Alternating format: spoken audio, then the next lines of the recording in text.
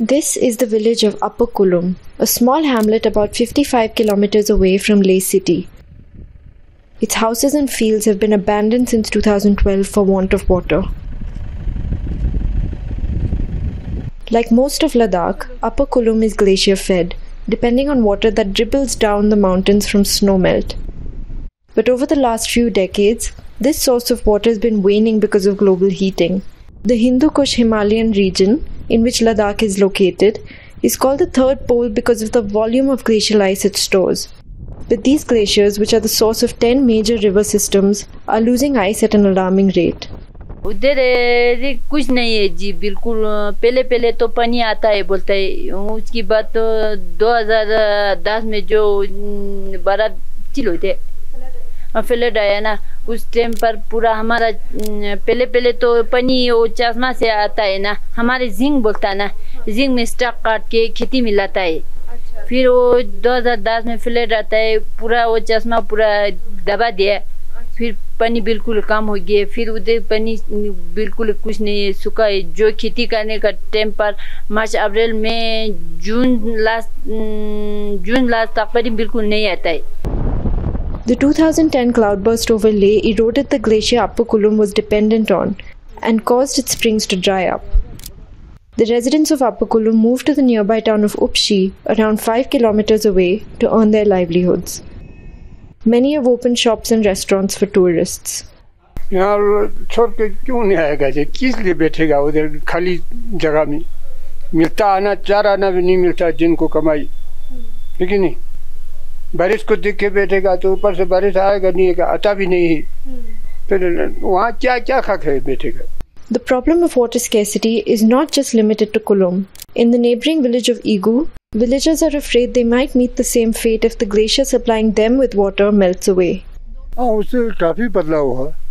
पहले तो वहाँ पर जो है बर्फ़ के ऊपर, वहाँ जो हम ऊपर जो पहाड़ी में ना जहाँ से पानी आता है, वहाँ जाना मुश्किल होता है। आज तो इतना यानी चलने में गर्मी में ये बर्फ़ जो लगभग ख़त्म हो जाता है।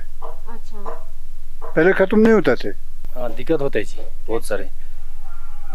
जैसे पहले जो बर्फ़ जो मेल्ट होता था वो अगस्त ये लास्ट सितंबर तक पानी आते थे। हाँ। अभी ये अगस्त 15 तक पानी पहले से बहुत कम हो रहा है, बहुत कम हो रहा है जी। तो सबको डर है, गाँव वाले सबको यही सोच रहा है कि अभी मुश्किल है, पानी ख़त्म हो रहा है तो पता नहीं क्या हो जाएगा। ये तो ऊपर वाले की दया है, हो सकता है बर्फ़ गिरेगा तो काफ़ी पानी आता है, बर्फ़ नहीं गिरने से तो मुश्किल भी हो जाता है। ग्लेशियर पर तो डिपेंड नहीं है। According to the Ministry of Earth Sciences, the mean retreat of glaciers in the Hindu Kush Himalayan region is 14.9 to 15.1 meters per annum. Studies also indicate that global warming has affected the monsoon in the area, making it more erratic. Fortunately or unfortunately, entire Ladakh is dependent on glacial-fed water streams and rivers. We don't have such a luxury of having water irrigation like in other parts of the mountains where we have regular streams, rivers which you divert through canal and irrigate your crop fields. Here whatever comes is glacial fed water. Actually the major problem in Ladakh is the water scarcity and unavailability of water at the right time. When we have glacial melt water which reaches to the lower crop fields, it is April or May. But we start in our agricultural operations from the late March and April. So synchronization of water availability is a real issue here. Climate change impact observations, instrumental observations are very few in this area, but indirect evidences are available like the shrinking of glaciers, increasing frequency of the cloudburst kind of things. Rains are very minimal, but many times this happens in at different locations in Ladakh. This year we have in Kargil too. In Lower Kulum, about a kilometer downhill from Upper Kulum, the situation is slightly better because the spring supplying the village with water hasn't yet dried up. But crop yields haven't been the same since the 2010 cloudburst.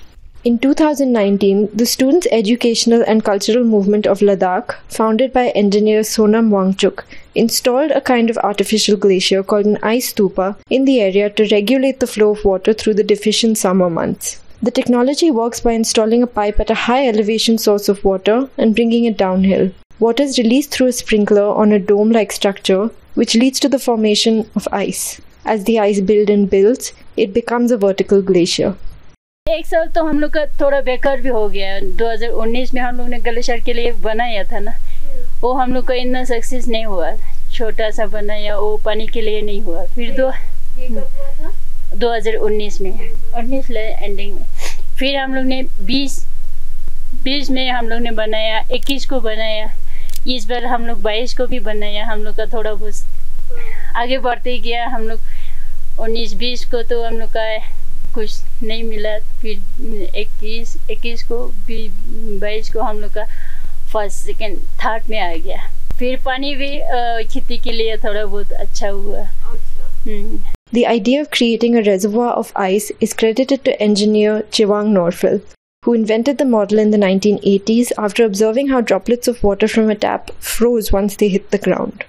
The village of Igu also had a version of this, residents say, before the structure broke. हाँ, बांध पहले यहाँ पे बांध लगाया था, local बांध होता है जो दीवार लगा के बनाता है। जैसे ग्लेशियर से पानी आता है जो नाले टाइप से आते हैं, तो नाले पे बांध लगा के पानी सर्दी में रुका के रखता है, मतलब पानी जाम जाता है। बांध लगाने से पानी जामता है तो ग्लेशियर टाइप बन जाता है। तो नाले में यहाँ पे एक बांध लगा तो आगे 15-20 मीटर का एक बांध लगा, तो इसके आगे एक बांध लगा, तो कहीं बांध लगा तो क्या होता है, पानी रुक जाता है। रुकना मतलब पानी जाम जाता है। तो जैसे गर्मी आता है वो पानी धीरे धीरे पिघल जाता है, तो पानी का बहुत फायदा रहता है। अच्छा, तो आप ये कह रहे हैं करनी चाहिए यहाँ इस जगह में? हाँ, करनी चाहिए। अभी पहले किया था, अभी कभी मतलब में बिगड़ गया, मतलब अभी यहाँ रहा नहीं। To improve climate resilience in the area, Leh's Agriculture Department is implementing something called the Special Development Package among these villages. Lower Kulum was the first to benefit earlier this year. We have seen in the last decade that the intensity of snowfall during the winter is very low as compared to earlier period when we used to experience a heavy snowfall in these places. With the result, the glaciers used to get good recharges. Now the glaciers are receding at a very high speed. With the result, there is a great threat in the area. We had a project known as Special Development Package.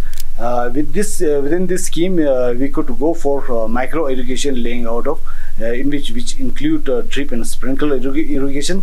So we made a project DPR of the whole area over the Lower Kulum, which comprises of 4 households, and the area is about 45 canals.